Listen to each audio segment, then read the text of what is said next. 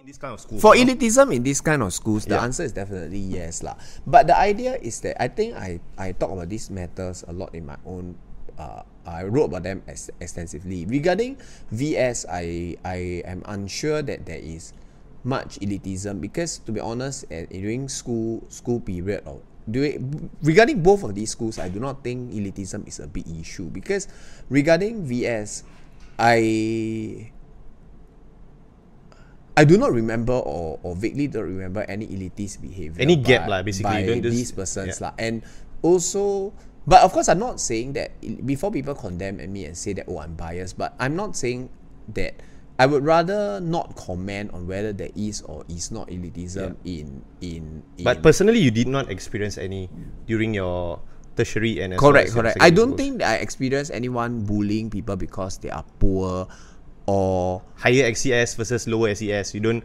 Maybe they would shy away from each other, but it's not confrontational. Overall, it's not confrontational lah. And also I do not think that the idea is that for VS it's not very overt. Then regarding ACS, I would say that most of the persons there are actually very, very progressive in their worldview, and until today they are lah. So they are willing to even if they were born in a more wealthy background, they have done their best to. It's just like the issue of Reisa, because people are talking about, oh, she's a daughter of a billionaire. But my point is that even though I don't support the Workers' Party, I want to be objective.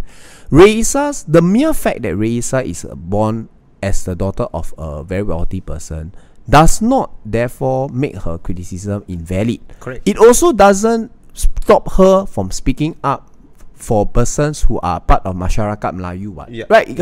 Why you have to deal with the issue, even if all these issues that she talk about, you have to go in and really listen to the merit of what she's saying.